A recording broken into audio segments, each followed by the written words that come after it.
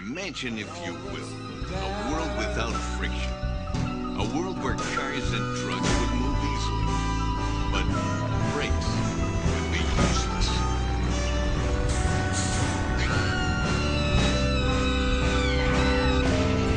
A world without friction would be dangerous.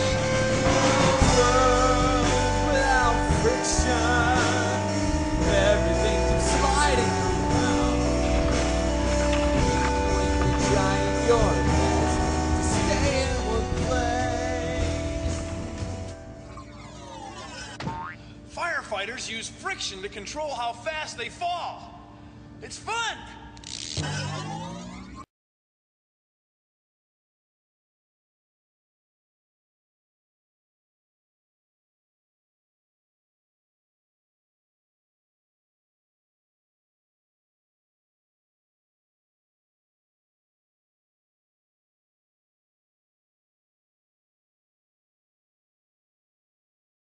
Какая? А жираф наблюдает. Это маленький вылез. Ой, как они. Рассосают.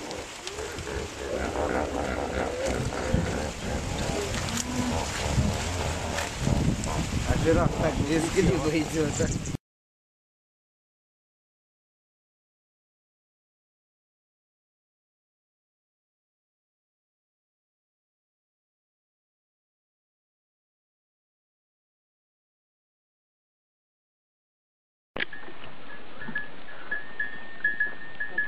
Yeah.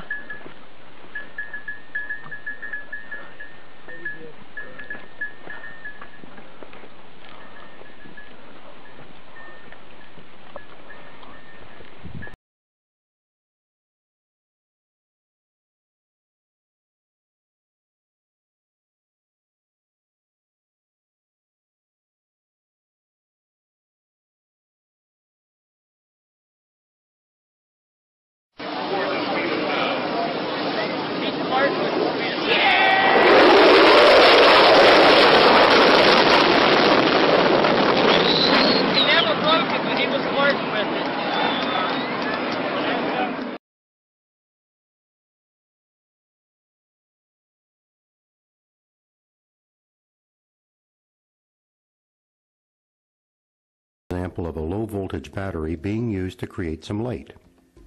Connecting a light bulb to this battery, we have created a circuit, a path for electrons to travel on.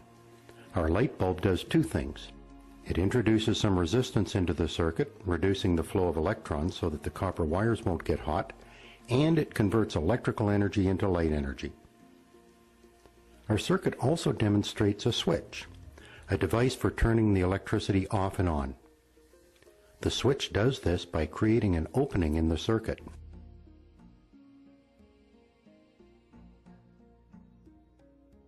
This is an actual circuit similar to the one in the animation.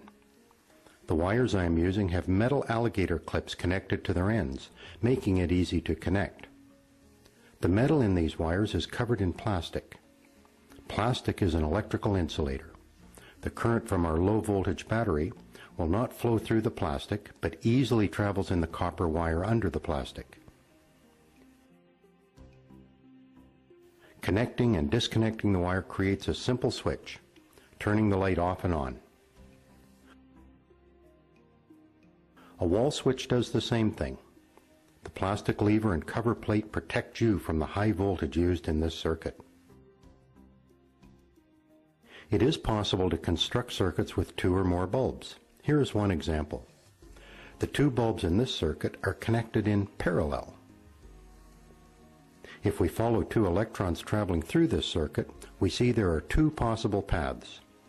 One electron leaves the negative terminal of the battery and travels through the upper bulb, the other through the lower bulb. They both end at the positive terminal of the battery. Parallel circuits always provide more than one path for the electricity to travel on. If you are in a room with a row of ceiling lights, these lights will be connected in parallel. One advantage of connecting lights in parallel is that if one light is removed or fails, the other lights will not be affected. Removing one light from this circuit does not affect the other light. It remains connected to the battery.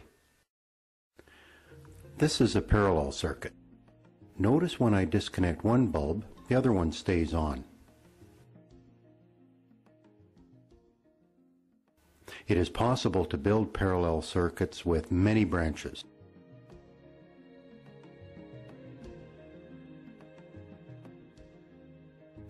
This circuit also has two bulbs, but notice there is only one path. This is a series circuit. All electrons travel from minus to plus following the same path.